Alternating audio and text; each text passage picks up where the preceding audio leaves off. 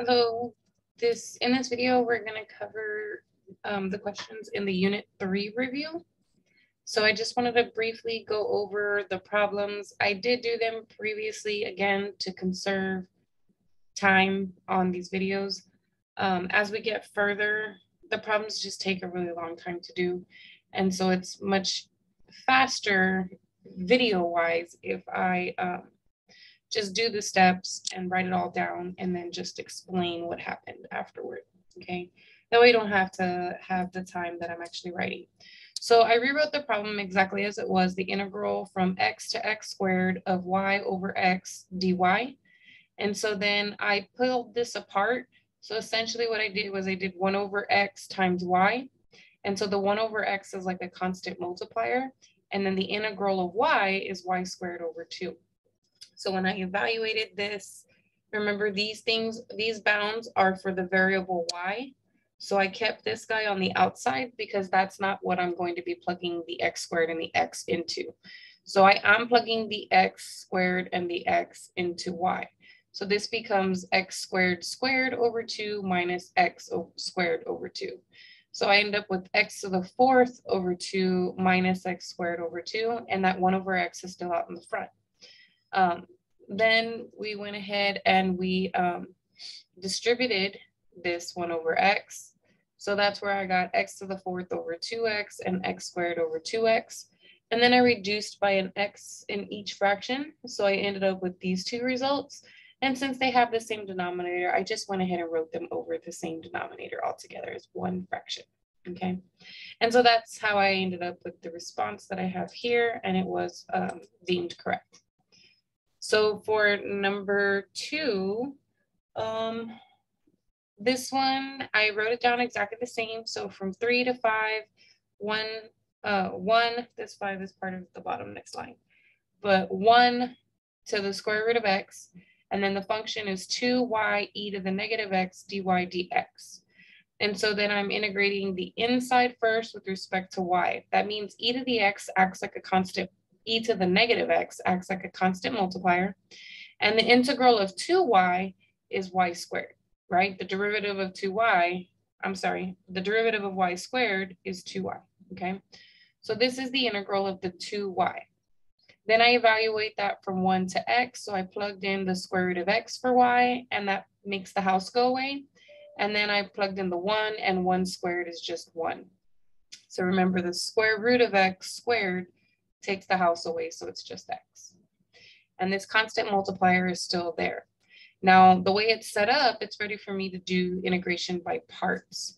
So I let u equal anything that is a polynomial. So the u is x minus 1. So then dv is e to the negative x dx. And then the integral of e to the negative x is negative e to the negative x. And the derivative of x minus 1 is just 1 dx, or just dx, okay? So I replaced, I didn't replace anything. I used the by parts formula. It's u v minus the integral of v du. So I have u here, which is x minus 1. Then I have v here, which is negative e to the negative x, and then my minus sign, my integral with the same bounds, and then v again. So this is v is again here, and then du, and du is just dx. So that's this dx right there.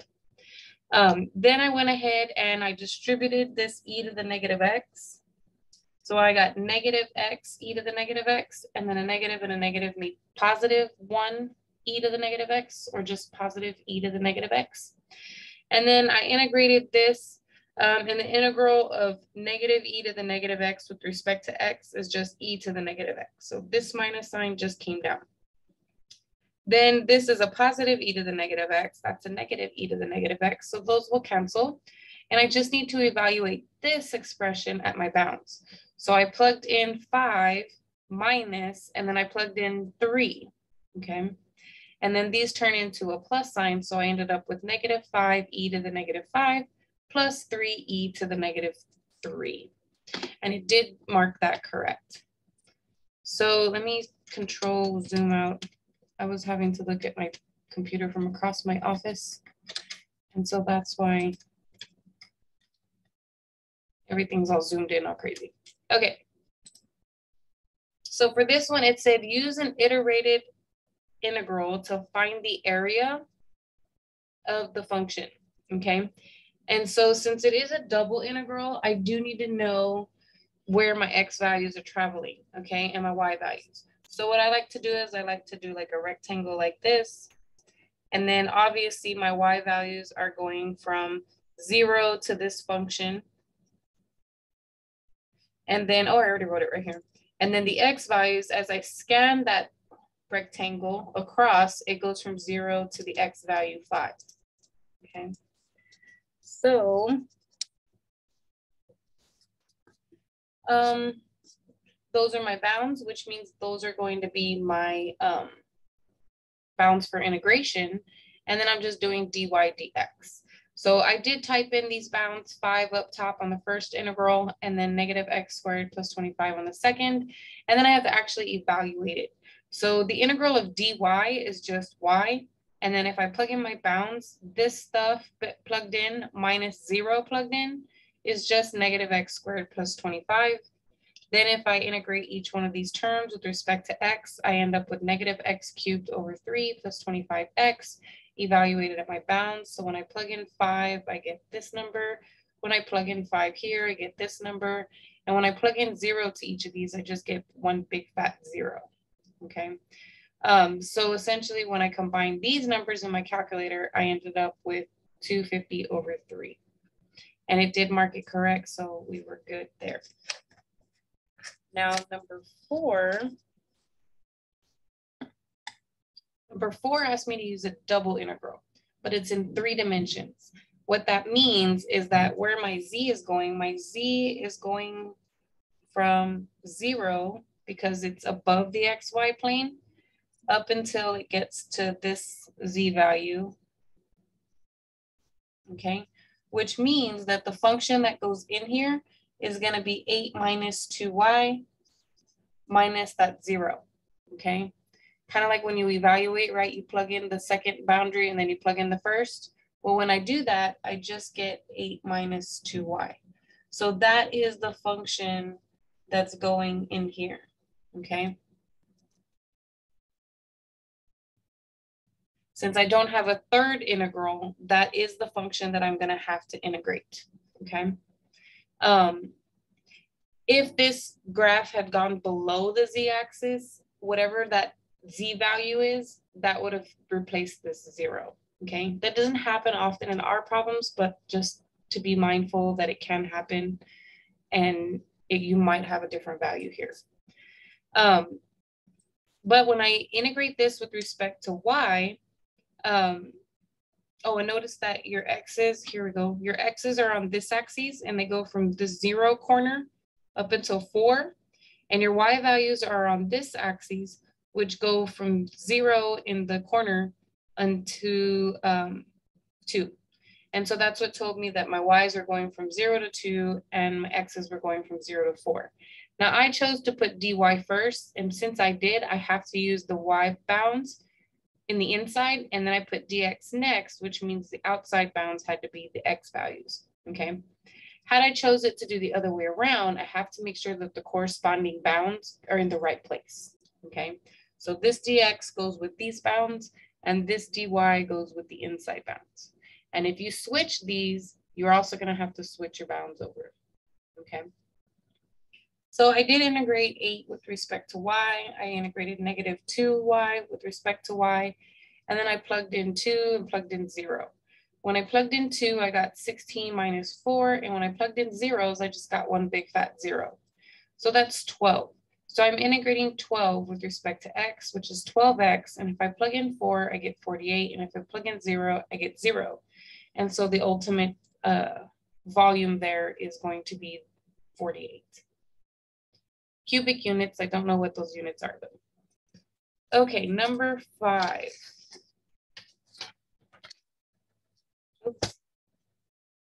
So for number 5, it asked us to do a double integral again of our, using these bounds. So we have z, xy, and z0. Again, if I do xy minus 0, it's just xy. So that's the function that I'm going to be evaluating. But I noticed that they did put dy first and then dx. So x's obviously go from 0 to 5 since I'm in the first octant. That would be everything bigger than 0 for both x, y, and z. So I know that my x's are going to go from 0 to 5. And then the y values would go from 0, because I'm in that first octant, up until this graph, y equals to x. So that's that image there. And so then it's pretty straightforward. If the y is going from 0 to x and the x is going from 0 to 5, we're going to put those bounds on here. And then my function xy minus 0 is just xy. So y here is going to get integrated. X is going to act like a constant multiplier. So I have y squared over 2, plug in my x, plug in my 0. I get these quantities. That's not really there because if you minus 0, it doesn't do anything. So it's just x times x squared over 2, which is x cubed over 2. And then if I integrate this, I get x to the 4th over 4, but there was already a 2 down there. So they get multiplied. And that's where this 8 came from. And then I evaluated, I plugged in 5, and then I plugged in 0. And my response was just 625 over 8. And so that was marked as correct. Okay, number 6. Number 6 was this double integral. So we have r, where am I? Here we go, r squared sine cosine dr d theta. So I got to integrate with respect to dr first, which means sine cosine acts like a constant multiplier. And the integral of r squared is r cubed over 3. So then I plugged in my 4, I plugged in my 0, and in the end, I ended up with 63. So I'm still integrating 64 over 3. I said 63, but I meant 64 over 3. When I end up with that times sine cosine d theta. So I pulled the constant out, multiplier out, and then I let u equal sine, so then du would be cosine d theta. So then I replace this with u, and I replace both of these guys, which is du. So my integral becomes 64 over 3 u du. And when I integrate that, I get the 64 over 3 u squared over 2.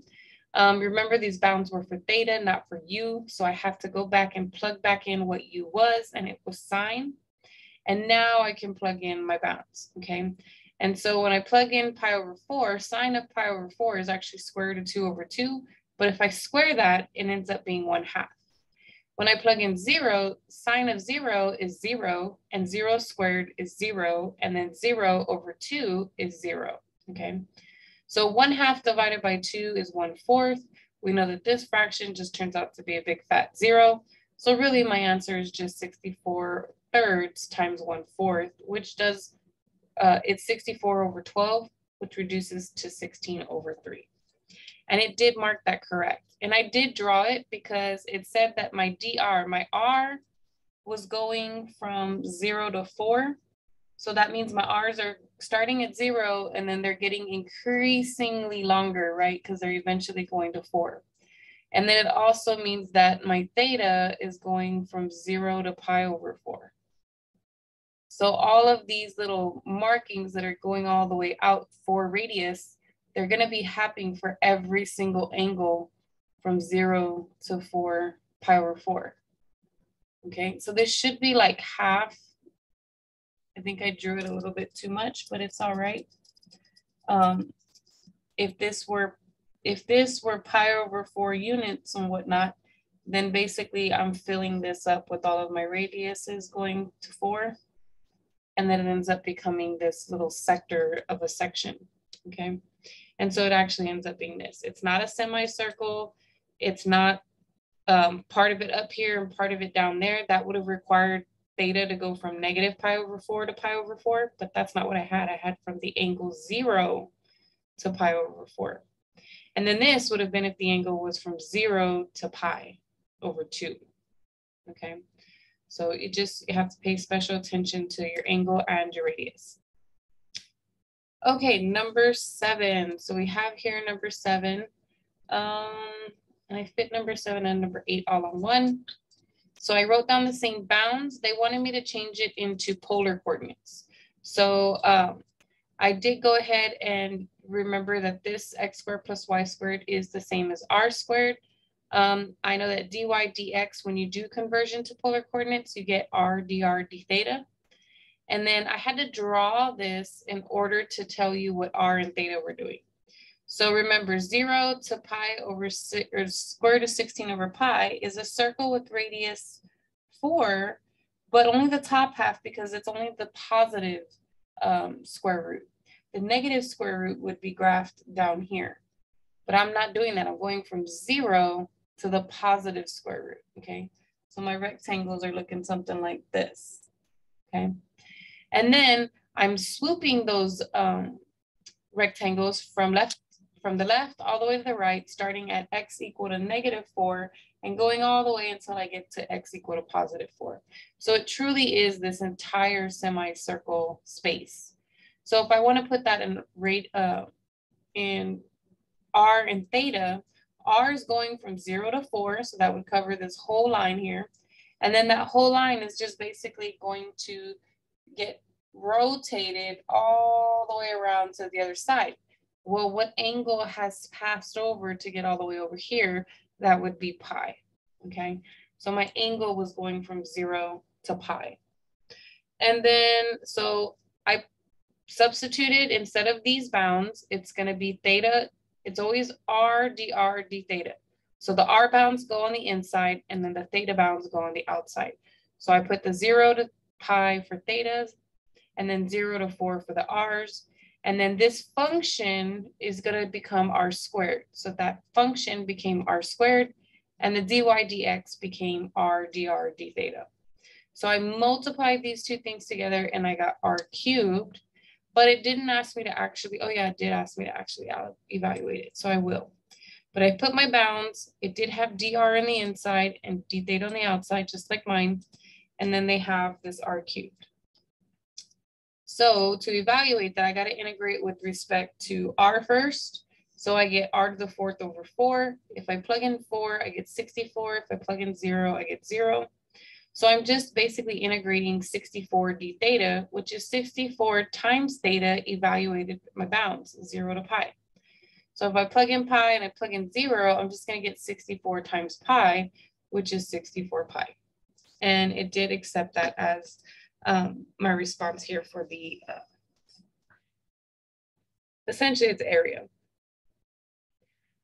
Now, USB, sorry.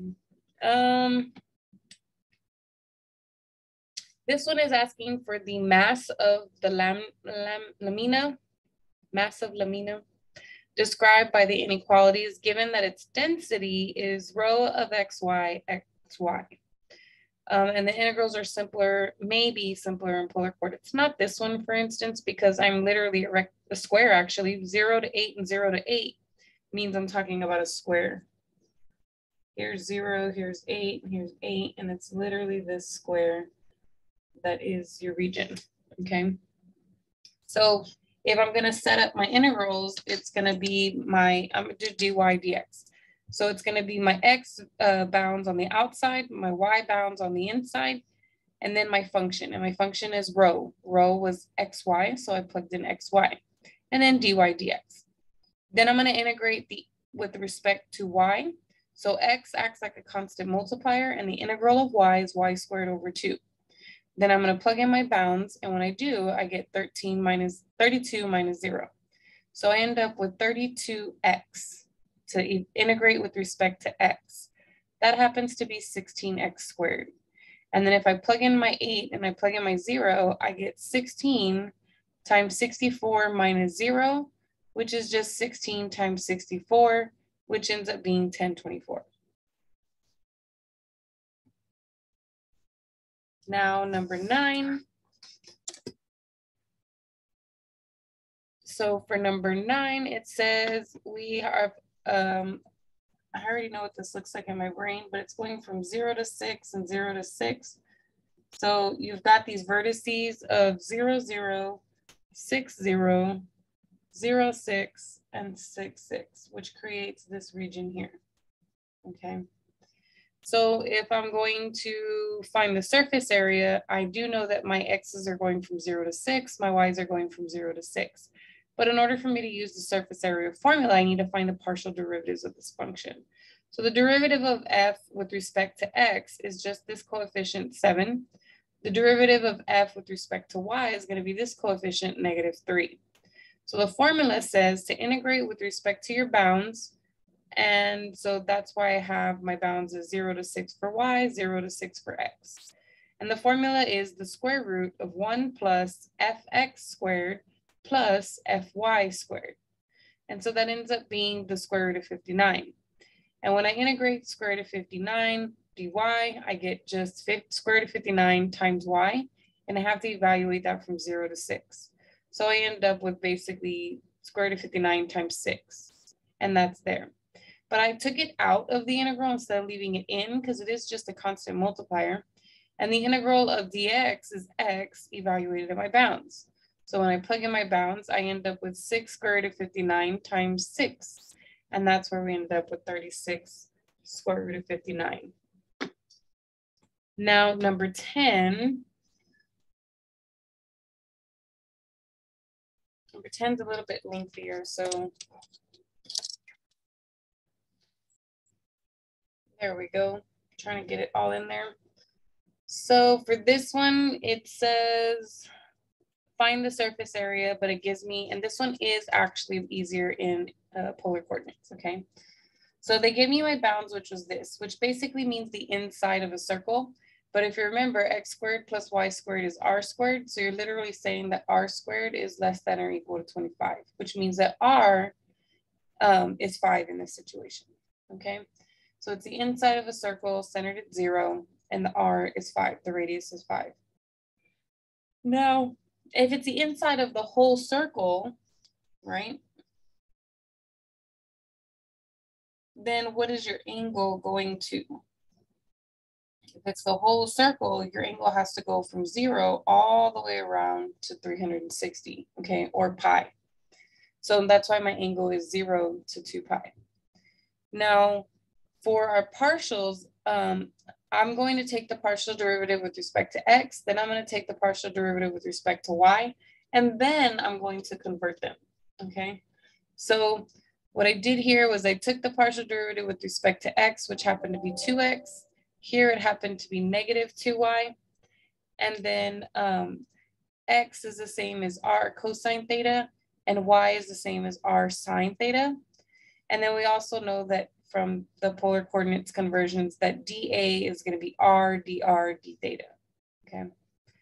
And we know that that's because of the Jacobian, but we're not, if it wasn't demonstrated already, it should be demonstrated in the lecture notes, but if it wasn't, I'm sorry. But if you do follow the change of, if you use this for x and this for y, and you find the Jacobian, it turns out to be r, okay? So that is going to replace the dA. So I have the formula, square root of 1 plus fx squared in terms of r's and thetas, and then fy squared in terms of r's and thetas. And then my dA is going to be r dr d theta. And my bounds are for r, 0 to 5, because my radius goes from the center out to 5. But then this line basically gets rotated over and over and over again until eventually it makes its way and it fills in this whole everything, right? For every single little degree of an angle, it will create that whole circle, okay? And so it has to go all the way around, which means my theta was from 0 to 2 pi. So then I squared this, I got 4r squared cosine squared. I squared this, I got positive 4r squared sine squared. I did two things. I factored out the 4r squared from these two terms. And then cosine squared plus sine squared is just 1. So 4r squared times 1 is just 4r squared. And then here, I went ahead and let u equal what was inside the house. And then du would be 8r, which means that du over 8 would equal r dr. Okay, so r dr became du over 8. and this became the square root of u. So I put u, this is actually u to the 1/2, right?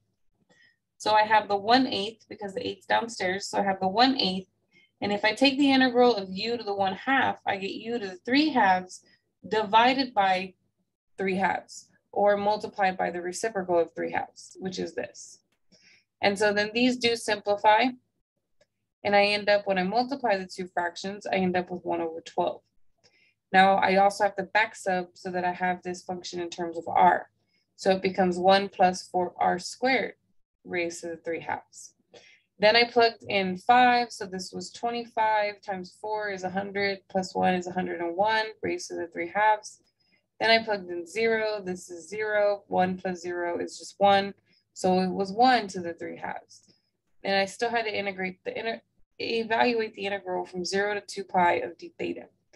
So I got 1/12, 101 to the 3/2, and then 1 to any power is just a 1. And then I'm going to evaluate theta between 2 pi and 0. So if you do 2 pi minus 0, you just get 2 pi. And so that 2 pi is being multiplied by this. Well, 2 pi, 1/12 times 2 pi is where the pi/6 came from. And then this factor just stayed right there with it.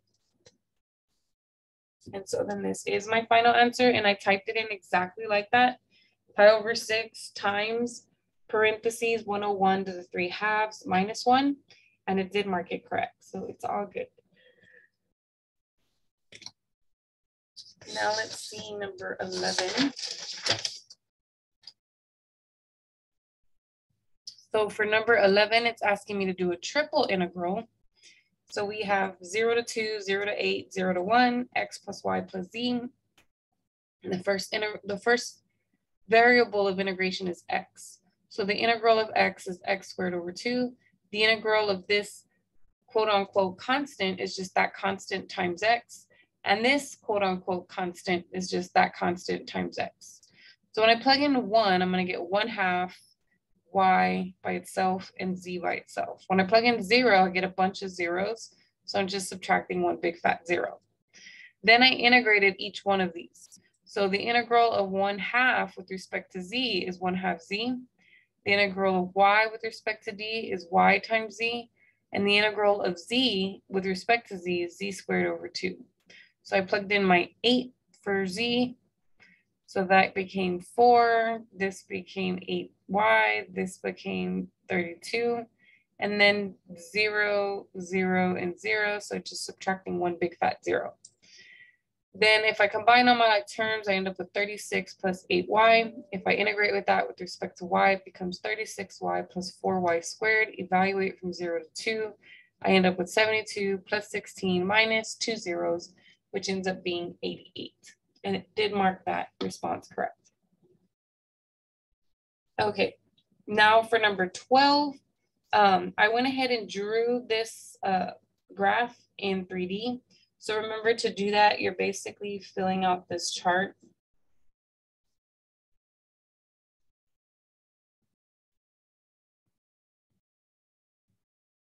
So if I make x and y 0, it means this is gone and I just have z equal to 2. And so 0, 0, 2 is here and then up 2 units. And so it's this point right there. Then if I let y and z be 0, so this is 0 and this is 0, I would have to add the x over and then x would equal 2. So 1, 2, this is this x value and the y is 0 and the z is 0. And then finally, if z is 0 and y is 0, z is 0 and x is 0, that means this term is missing. So I would just add y to both sides and I'd get y equal to 2, which is why this is marked over here at 2. Okay, so that's what, and if you connect the dots, right, that is what gives you your graph. And so it's this thing here, and it goes all the way in that corner. So my z, if I imagine a rectangle coming up, right? Going up in the inside of it. So this is the bottom, this is the base of the rectangle, and this is like the tippy top, okay? And I'm in the corner of a room. Now, from the floor in the room to the height of this thing, however high it may be, that's where my Z values are going, from 0 up into that graph. Then the Y values, well, what is happening here in the XY plane? So I can figure out what X is doing and what Y is doing, okay? Well, I drew it here. I know I have these 2 points, right? 2 for Y and then 2 for X. So I put the 2 at 1 intercept and the 2X intercept. And then I had to come up with the equation. So obviously it has a positive 2. If you think of this equation, mx plus b, the m is obviously going to be down 2 and over 2. It's -1. And then the y-intercept is going to be here, which is 2. So it's the same thing as saying y equals -x plus 2, but you could also say 2 minus x. So the y is going from 0 to 2 minus x, okay? It's going up this way. And then this rectangle is scanning from 0 to 2. And so that's the x bounds. So I set it up like this. The x's go from 0 to 2. The y's go from 0 to 2 minus x. And then the z's go from 0 to 2 minus x minus y. Now number 13 wants us to use a triple integral to find the volume. So it is easier to do this one in polar coordinates because if you notice, it's a circle, and circles are easier to do in polar coordinates. So I did go ahead and factor out a minus here. So this became positive x squared and positive y squared. And then that's just r squared. So this is really transformed into 16 minus r squared.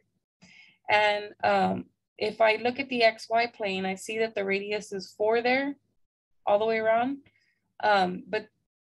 So I know that in order for me to get this whole circle from everything, I'm going to have to make my radius go from 0 to 4. So it could start at the center and then span its way across.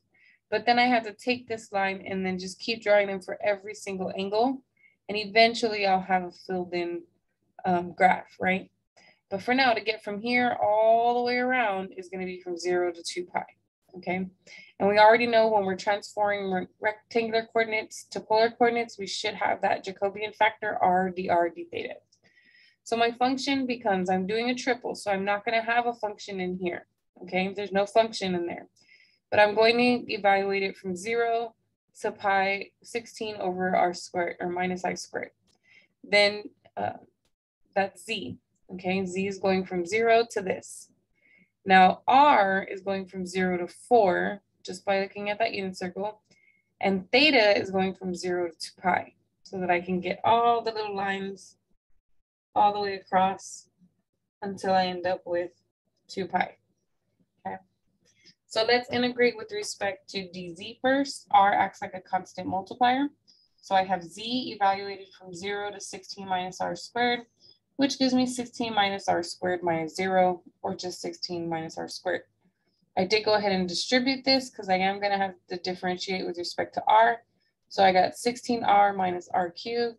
And when I integrate that with respect to r, I end up with 8v squared minus x to the 4th over 4. So I'm going to evaluate this at 4, and I get 128 and minus 64. I'm going to evaluate them both at 0, and I just get one big fat 0. So 128 minus 64 is 64. But the integral of d theta is just theta evaluated at my bounds, 0 to 2 pi. So when I plug in 2 pi minus 0, I just get 2 pi. 64 times 2 pi is where 128 pi came from.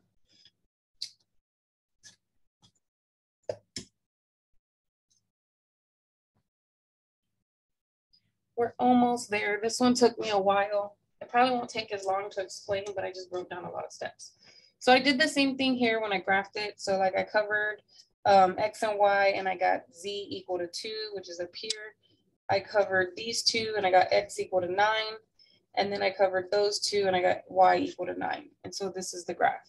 And since this is the X, this is the Y, and this is the Z, I mark these same coordinates in the X and Y plane. So notice that the X value is 9 and the Y value is 9. Well, the graph of this line is 9 minus X, okay? So then this one helps me determine, right?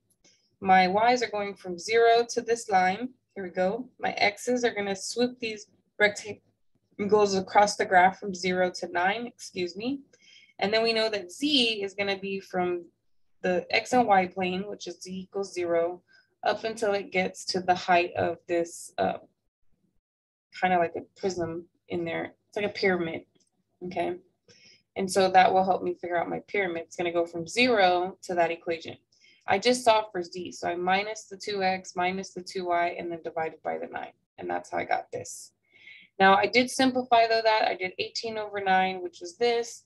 I did negative 2X over 9, which is negative 2/9 X. And the same for the Y. I got negative 2/9 Y. So when I evaluate my row function, ky, with respect to Z, ky acts like a constant multiplier. So it's just Z, and then I'm going to evaluate it in my bounds. So I end up with 2 minus 2 over 9x minus 2 over 9y.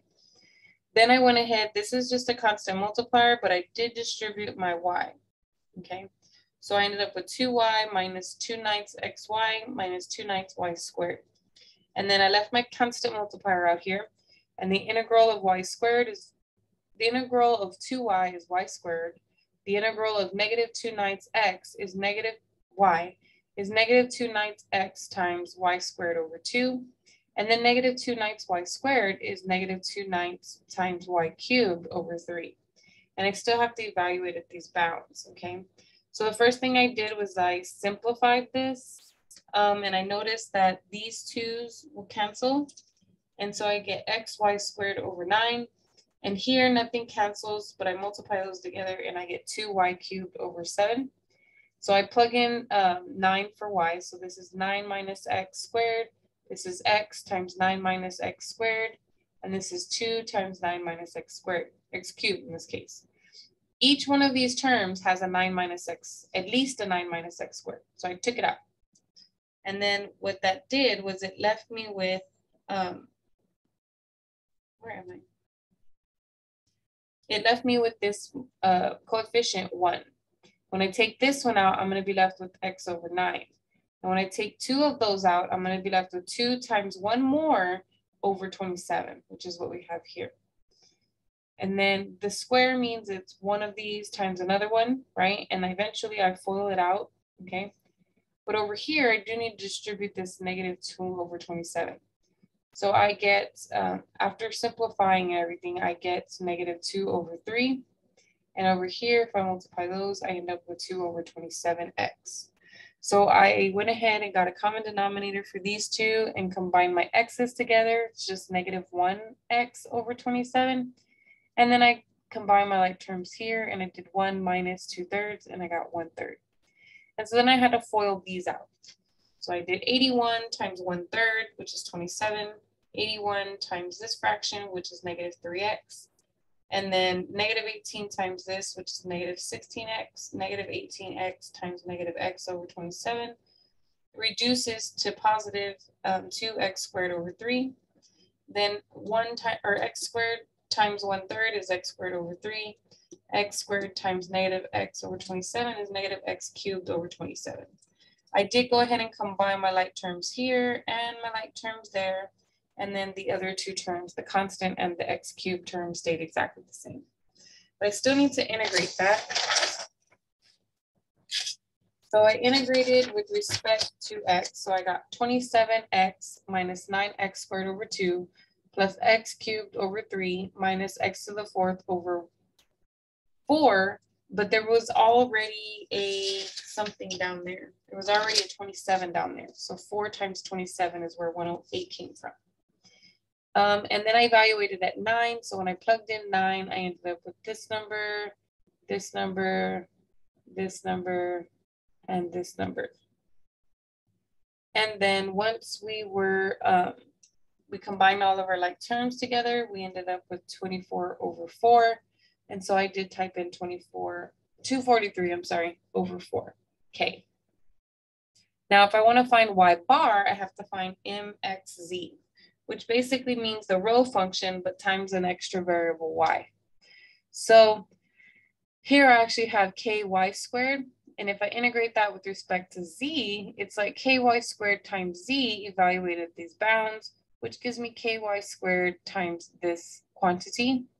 Then what I did was I went ahead and distributed the y squared to everybody. So I ended up with these three terms. And so then I went ahead and integrated. So this, integrating this term with respect to y would be 2y cubed over 3. This one would be negative 2. This is like a constant multiplier.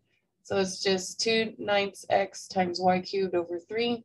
Here, this is like a constant multiplier. So it's negative 2/9 times y to the 4th over 4, which I cleaned it up a little bit. I did two things. So one, I reduced this, and that's where I got 1 over 18 from. And then I plugged in that for y. So I have 9 minus x to the 4th over 18. Here, I still have the 2x in the numerator, and 9 times 3 is 27 in the denominator. But when I plug in 9 minus x, it's 9 minus x cubed here. And here, it's 2/3, but then times the 9 minus x parentheses cubed. Okay. So then what I did was I took out the common factor. I noticed that each one of them had an x cubed, 9 minus x cubed. And so then I also noticed that they have a common denominator of 54. So I took out the 54. So I did 54 divided by 3 was 18 times the 2 that was already there. And this guy came out. Same thing here. I did 54 divided by 27. I got 2. So this 2 times the 2x that was already there. And then this 9 minus x squared I already took out. Finally, we move over to here. So 54 divided by 18 was 3. And then 3 gets multiplied by what was up here.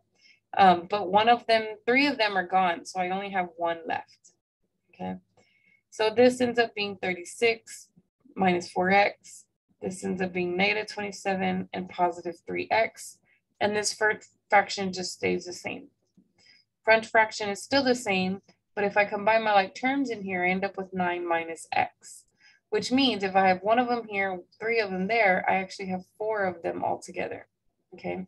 So if you let u equal 9 minus x, then du would equal negative dx. So I've turned this into u, this stayed to 4, and then dx becomes du over negative 1.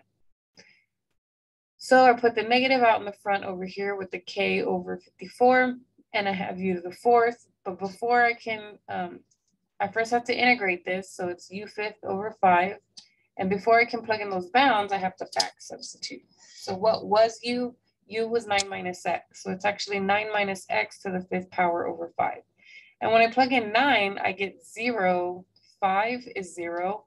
Over 5 is still 0. But when I plug in 0, I get 9 minus 9, which is 0, raised to the 5th power, which is 0, divided by 2, it's still 0. And so I end up with the other number. Okay, this one here. Oh no. Yeah, when you plug in 0, you just get 9. So 9 to the 5th and then over 5. Now 9 to the 5th was this big number, and then there's 54 times 5, which was 270, and the negative times the negative is why it turned to positive. But this I did reduce by 27, so I divided the top by 27, and I divided the bottom by 27, and I could not reduce this anymore, so I just left it like that. Okay, we've got about, in order for me to find y bar, I have to do mxz divided by m. So here's the expression I got for mxz. Here's the expression I got for m. I multiplied by the reciprocal of m, and then I simplified both of these by 243. And so I got 9. I reduced both of these by 2, and I got 2 here, and I got 5 here. So what I end up with in k and k cancel 2. I end up with 9 times 2, which is 18, over 5 all by itself at the bottom. And that is the correct response that they have here in the website. So now we're going to move to number 15. And I do have my bounds the same, -1 to 3, 0 to pi over 2, 0 to 7, r cosine theta, dr, d theta, dz. So I do need to integrate with respect to r first. So this guy's going to act like a constant multiplier. So I get r squared over 2, plug in the 7, plug in the 0, end up with 49 over 2. Okay. Then what we're going to do is we're going to integrate with respect to theta, cosine of theta. The integral of cosine of theta is sine theta, but I have to evaluate it at those bounds. Well, sine of pi over 2 is 1, and sine of 0 is 0. So I just end up with the integral of 49 over 2. Since I'm integrating with respect to z, it's going to be 49 over 2z evaluated from -1 to 3. So I end up with 49 over 2, 3 minus -1, which ends up being 3 plus 1. So I get 49 over 2 times 4, which is just 98. And it did mark that correct. So number 16. Number 16, I wrote down the same, 0 to pi over 2, 0 to pi, 0 to sine theta. 3 cosine phi, rho squared, d rho, d theta, d phi. So I am integrating with respect to rho first. So this 3 cosine phi is going to act like a constant multiplier. And the integral of the integral of rho squared is rho cubed over 3. That 3 will cancel with the 3 over here. So I'm just going to be plugging in my bounds into rho cubed. So I have the cosine phi, and when I plug in sine, I get sine cubed phi theta. And when I plug in 0, it would just be 0 over 3, which is still 0. So then now I'm going to, it's just like I have sine cubed. I broke up the sine into sine squared times sine. And then I broke up the sine squared into 1 minus cosine squared. So then I can let u equal cosine theta, du equal negative sine theta d theta, which means if I divide by -1, du over -1 is sine theta d theta. So here we go. Cosine phi stays the same, 1 minus, and instead of cosine squared, it's u squared. And then instead of sine theta d theta, we're using du over -1, and then there's your d rho.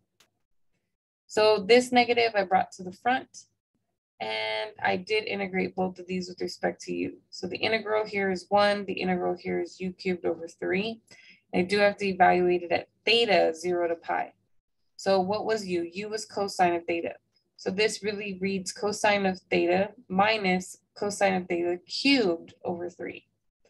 Now, if I plug in pi, the cosine of pi is -1. -1 cubed is -1. Then 0, cosine of 0 is 1. Cosine of 0 is 1. Cubed over 3 is 1/3. So these become a big plus sign. And then this minus does distribute, okay, making this one also a plus. So I end up with -1 minus 1, which is -2. And then +1 plus 1. So I end up with -2 plus 2/3. And if you type that in a calculator, it tells you it's 4/3, -4/3. So I end up with -4/3 when I do all these computations of numbers. So what is the integral of, remember this is the same thing as saying just positive. You have a negative times a negative. So it's like doing this integral, okay? But when you do this integral, you have your constant multiplier, and the integral of cosine is sine. And then evaluate it from 0 to 2 pi. So when I plug in pi over 2, the sine of pi over 2 is 1. The sine of 0 is 0. So I have 4/3 times 1, which is just 4/3. And it did accept that as my response. Last two problems, number 17 and number 18. So this one says for me to find the Jacobian. In order for me to do that, I do distribute these 1/2.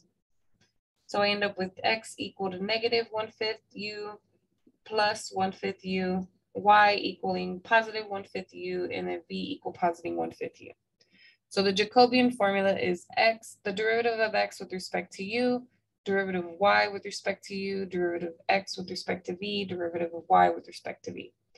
So the derivative here of u is going to be negative 1/5. The derivative here of v is going to be positive 1/5.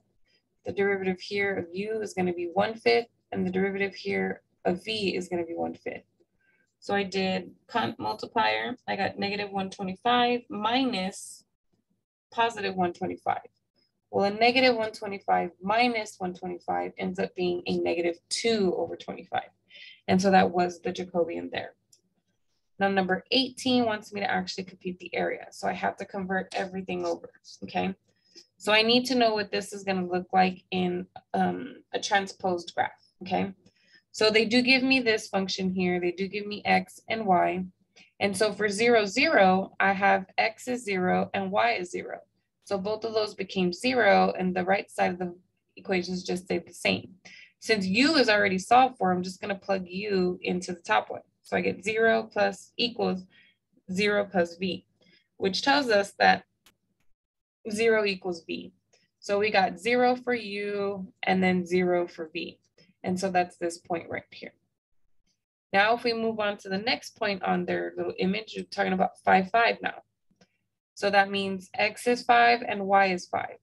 And so since I know that u is equal to 5, if I plug that in there, right, then I get a minus 5 over and I get that v equals 0. So now I'm talking at this point. It's 5 halves comma 0. Or I'm sorry, 5 comma 0. Then the next point is 11 comma 5. So 11 for x, 5 for y.